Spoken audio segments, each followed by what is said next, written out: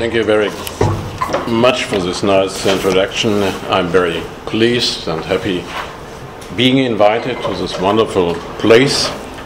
Distinguished colleagues, I'm supposed to give some fundamental, or to present some fundamental observations and remarks on the issue of conflicting narratives of constitutional orders, and I will do it in a very superficial way. So I have 5 points. I will shortly lay down and speak about constitutions and symbolic orders, which is about the cultural analysis of constitutionalism. 2, I will talk about narratives of constitutional orders and give some examples. Typology of constitutional cultures, also very briefly a comparison of Western European constitutional cultures, and speak about hybridizations, convergences and resistances within the European constitutional world, and the last point also very briefly about the lack of an European narrative. So the cultural analysis of constitutionalism has been introduced already. I have nothing to add. Constitutions do provide institutional orders for political communities. They do this by explicitly representing the guiding ideas and validity claims of political action and communication. Constitutions are by no means mean fixed orders. The Constitution is a symbolic form in which validity claims are made, claims of order and claims to validity, but constitutions cannot redeem or honor these themselves. So what they need indeed is symbolic representations to get and receive and enforce the normativity of the program of the guiding and the fundamental ideas. So the meaning of a constitution results from the fact that prominent fundamental ideas and guiding principles are attributed to it. This is my cultural approach to the analysis of constitutions, and an instrumental guiding function is expected of it. So they don't carry the normativity within itself, but they need these symbolic representations in the interplay of collective imaginations, shared meanings, and social practices. That makes the Constitution a valid order. To this extent, one cannot say that the normative regulating power of a Constitution is inscribed into it when it's drawn up or ratified. I think this is a positivist short circuit and a nominalistic fallacy. The normativity results from the fact that prominent fundamental ideas of order and guiding principles are attributed to it, and that an instrumental guiding function is expected to it. So this complex process of recognition and acceptance in a space of potentially competing interpretations and political social practices is the focus of a culturally guided analysis of constitutionalism. Constitution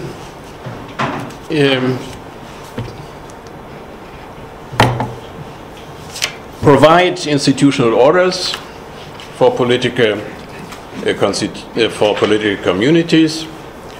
They do this by explicitly representing the guiding ideas and validity claims of political action and communication. And the text preserves the ideas of order. It retains them and makes them available. The Constitution gains its significance as a depository of order if it is effective as a rule book for the political sphere. The relationship between effect and validity is again crucially dependent on the practices of representation and direct realization. Symbolizations may result from the process of textual interpretation, from the experience of a celebration of the Constitution, from the passing on of a foundational myth, by or from experiential, cognitive, habitual, and effective appropriations through constitutional practices. It is only when the Constitution becomes successfully represented or realized through experience, practice, and interpretation that it will become effective as the structuring, action, guiding, and community building force it is expected to be. On this basis, we can distinguish between different symbolic forms with which the Constitution fulfills or may fulfill its ordering role, and with the help of which it creates its own validity. On the one hand, there is a public discourse, the community of interpreters of constitutions. Constitutions do not live through the text alone, but through their symbolic representation, their realization, through the adaptation and interpretation of their norms within this public discourse. We can also distinguish other forms of representation of the Constitution, which are expressive, narrative, performative, and ritualistic forms of realization. Constitutional ceremonies, celebrations, and festivals are examples of the ways in which the constitutional narrative, the creation, the development, and the present form of the Constitution are made readable, audible, and visible. I think this is the function of constitutional narratives, to make something readable, audible, and visible. So these types of constitutional narratives let the past, the period of constitutional founding, and the constitutional development appear as if it were identical with the present actual constitution.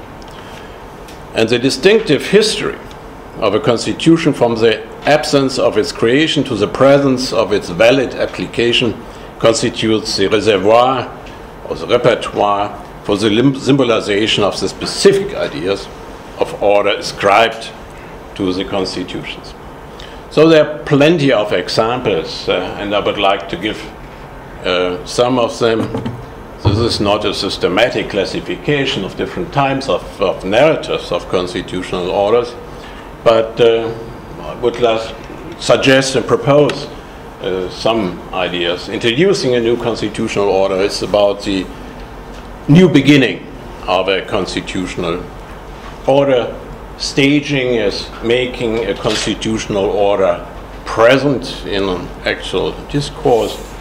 Commemorating or celebrating a constitutional order is linking the presence to the past of a constitution. And interpreting a constitutional order can be done by epistemic communities of legal scholars, judges, but also by the people. So let me begin with some examples, and it's about the French Revolution. Hannah Arendt's favorite example set of the French Revolution.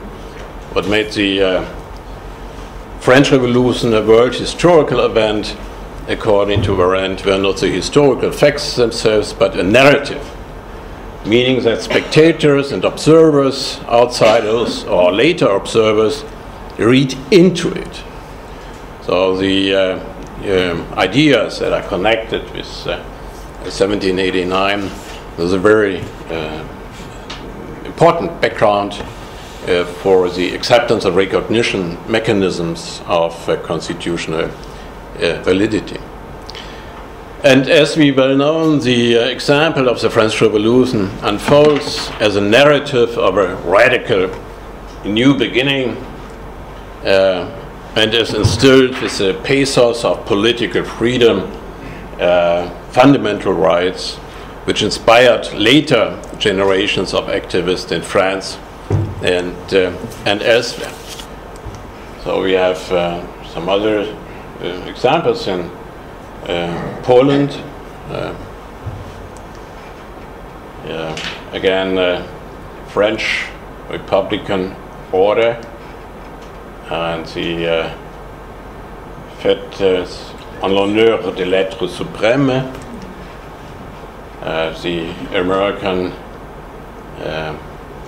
remembrance of the beginning, we the people, and so forth.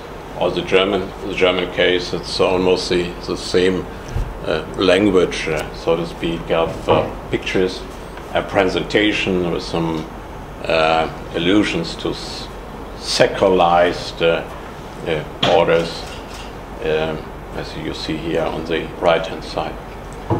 And even the purification, so to speak, of the German Bundestag introduced a new order after 1990, after German reunification. This is also a kind of rite de passage from an old order to a new order.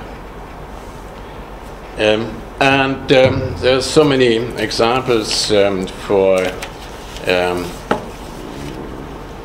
other types and forms of narratives. The staging of the Constitution.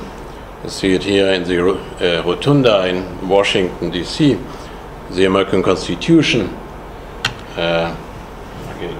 put on the shrine. The Declaration of Independence on the left-hand side, and the Bill of Rights in the National Archives. Here we can observe a distinctive effect of cultural staging, the secularization of the Constitution and founding documents.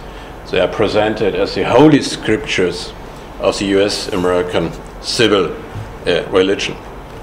Another staging of the constitutional imagery in much the same vein can be found at the National Constitution Center in Philadelphia, the place where the Constitutional Convention drew up the still valid Constitution. This is a place where expressive and narrative types of representation are combined. The center becomes the locus of experience where the history of key constitutional moments, the Civil War, race discrimination, freedom of religion, civil rights movement, and so forth, is told and presented as a history of, or story of a conflictual but eventually successful incorporation and recognition of the Constitution. And this is, I think, a very interesting arrangement of the founding fathers, and the people can sign the Constitution. So they become part, by this signing procedure, they become part of the American constitutional story. They write themselves into the Constitution, and by this procedure they recognize and accept the status of the American Constitution. So we have even more, this is the English tradition, again the American one, but also through ritualistic practices like funeral services, which are also part and a symbolic representation of a specific constitutional culture, and also constitutional festivals, funerals and parades. The content of the Constitution is brought to light, while at the same time the community of citizens is integrated into the Constitution and its history. So this is performatively created and reinforced. In formats in Germany, in many regions, there were festivals and parades at which, amongst other things, constitutional document was carried through the streets in a manner akin to a religious procession. People gathered around constitution columns, as in the Bavarian village of Geibach, left-hand side, or the Saxonian village of Zittau. But also in the 20th century, there were numerous large constitutional festivals on the Weimar Republic on the day of the constitutional founding, at which hundreds of thousands of people marched for the democratic principles enshrined in the text. As the history of the Weimar Republic shows, these expressive forms of memorializing constitutional founding moments have not always led to a lasting stabilization of the political community. Evidently, not every expressive constitutional practice generates the normative force necessary for the stability of a constitutional order. And let me give you some examples of interpreting and reinterpreting and reaffirming a constitutional order.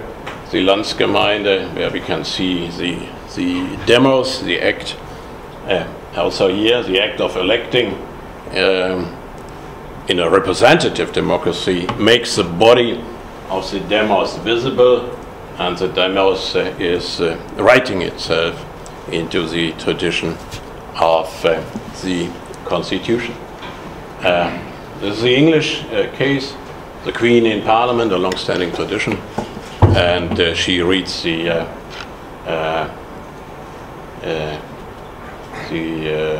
program of government of the Prime Minister.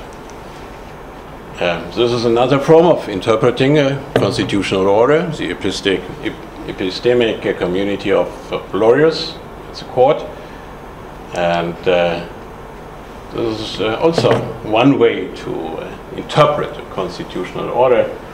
A ballet by William Forsyth, Human Rights, which is, was a very astonishing project performed in Zurich and in Dresden in 2006. So far, the short overview to different types of constitutional narratives.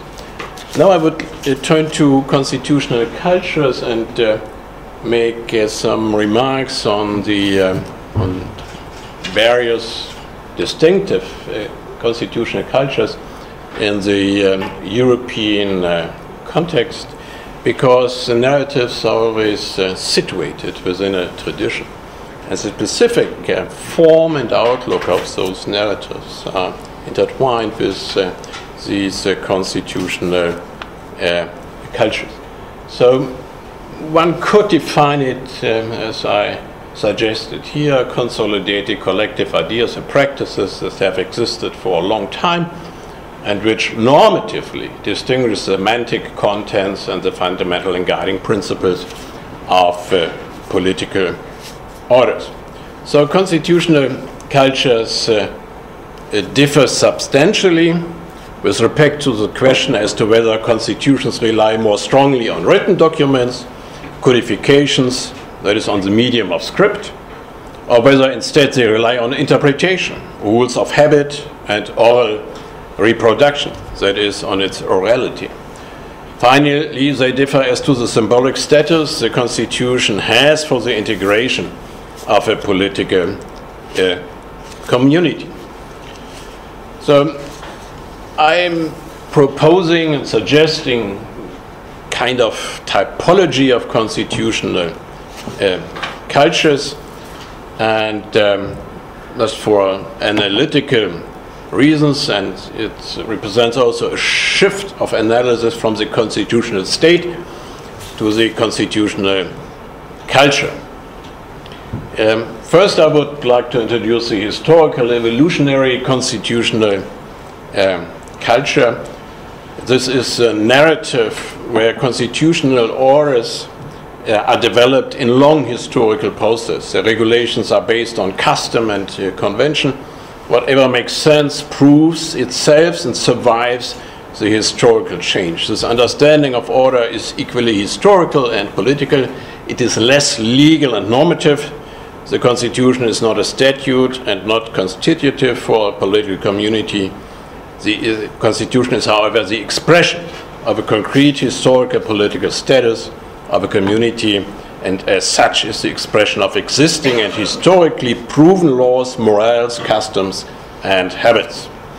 A constitution of the historical evolutionary type thus at best codifies what already exists, and the English constitutional tradition is very much in this specific type of constitutional culture. England does not have a codified constitution. It has nonetheless always assumed that it does have a constitution. The legal normativity of this constitution is low. Constitutional law has practically no precedence over politics. The parliament has political sovereignty. The legitimacy of the political order is the result of, firstly, the recognized and proven established rules and conventions, and secondly, the parliamentary system strictly based on majority rule. Political identity grows historically, and the narrative that says the constitutional order is an emerging order and it can change dramatically or very slowly. Second, one needs to differentiate between this form and the rational voluntaristic concept of political or constitutional order and culture. So the constitutional order can be traced back to an act of will on the part of the power that created the constitution. In contrast to the former tradition, here the constitution has not grown nationally, instead it has consciously been drawn up and put into force. The constitution is an expression of the unity of the political community and expression of the common ground. So the constitution is considered to be some kind of, not common ground, but common good. However, it is not the constitution that causes the political unity. The French development acts as a paradigm for this constitutional conception. Legal constitutions were always of relatively short duration. They were seldom more than pure instruments of government. The central notions of order were connected with nation or la nation, but not with the constitution. Legitimation and identity of République and nation resulted from their revolutionary tradition, the ideas of 1789. Sovereignty was expressed in the will of the people, which also represents la volonté générale. La loi est l'expression de la volonté générale. The constitutional order can be seen as an act of the political will. So the constitution, the third tradition, the rational, juridical, constitutional culture, which is linked to the American and the American case and to the Federal Republic of Germany from 1949 to 2017. Since then, everything is going to change. But let's see what's going to happen in the next couple of months. So the Constitution receives a completely different, more prominent significance in the rational juridical tradition. In this narrative, the legal constitution provides a foundation for the unity of a political community. It constitutes a new order. Constitutions are consciously created most of the time uno actu. They are also the expression of a will to draw up a constitution. The difference between this and the rational voluntaristic tradition is to be found in the prominent legal status of the constitution. Constitutions here represent the legal form of the political unity. They have a high normative legal quality. These constitutions also normally take legal precedence over the political decision-making process, which is reflected not least in the establishment of constitutional courts and their Deutungsmacht, their interpretative or persuasive power. and they do have the authority to decide on the constitutionality of the laws of the democratic legislature. So constitutions on this pattern are mostly created after, as you already said in your introduction, historical upheaval, revolutions, or fundamental revisions, and they stand for a new beginning. So the narrative is about constitutions and founding act and common ground, and the Federal Republic of Germany used to describe itself for a couple of decades as a Volk of Grundgesetzbekenner, those who confess to be on the ground, to stand on the ground of the basic law. This is my very short presentation or suggestion for kind of typology. I do not speak about Central and Eastern Europe. I'm not an expert on this. So our colleague will teach us how to integrate the Eastern or Central European types of constitution into this typology. Let me very briefly come to the next point. We have in the European context convergences and resistances. On the one hand, all national cultures do have this kind of past dependency, but on the other hand, we can and we could observe a kind of process of hybridization of national constitutionalisms within a framework of evolving European constitutionalism. The integration of the European community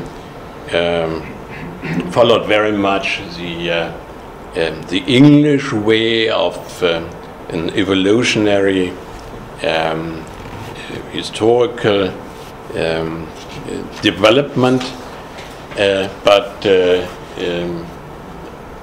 however, we could see some repercussions of the European constitutionalization process on the national distinctive cultures. In the United Kingdom, we could observe a discourse on written constitution in the 1970s and 1980s. A major constitutional reform project in the United Kingdom was the devolution and the integration of the European Convention on Human Rights into British law was then a further significant step in the change of the British constitutional culture, and was considered to be a kind of superstructure, and also the integration of the European law that had been made binding for the British legal order represented this kind of superstructure to the British and UK constitutional culture. The same goes for the French constitutional tradition. In the Fifth Republic in France, above all, the Conseil Constitutionnel, installed in the Constitution of the Fifth Republic, had developed a role in the past decades which comes very close to that of an autonomous constitutional supervisory authority. According to constitutional law, it tests the constitutionality of laws within the framework of the normal legislative process, thus before the promulgation of a law. However, in terms of its functionality, the Constitutional Council has slowly but steadily grown into the role of a constitutional jurisdiction with a claim to be the protector of the Constitution even in the face of democratic majorities. So the Constitutional Council was thus increasingly restricting the sovereignty of the legislator and the notion that sovereignty is expressed in the law has changed now. The so-called bloc de constitutionnalité just says la loi n'exprime la volonté générale que dans le respect de la Constitution. So this is a different new development of limitation of the Constitution in light of the protection of fundamental rights. So these are processes that can be called hybridization of national constitutional cultures in direction of a common transnational political space in the European Union. However, as you all know, there is a lack of a European narrative, and as we all know, European constitutionalism is at a crossroads. Insofar, the discussion of a common European constitution proved to be the tipping point of European creeping constitutionalism. It made something visible that wasn't visible before, and it organized the resistance against this new founding project, as Joschka Fischer used to say, a new founding project of the European integration. So now we are in the midst of a very conflicting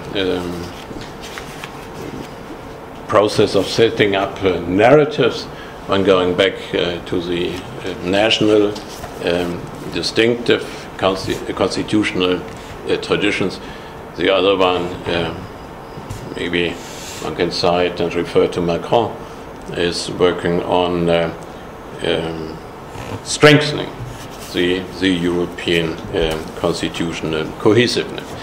So thank you so much for your attention. I tried to stay in time, and I almost got it.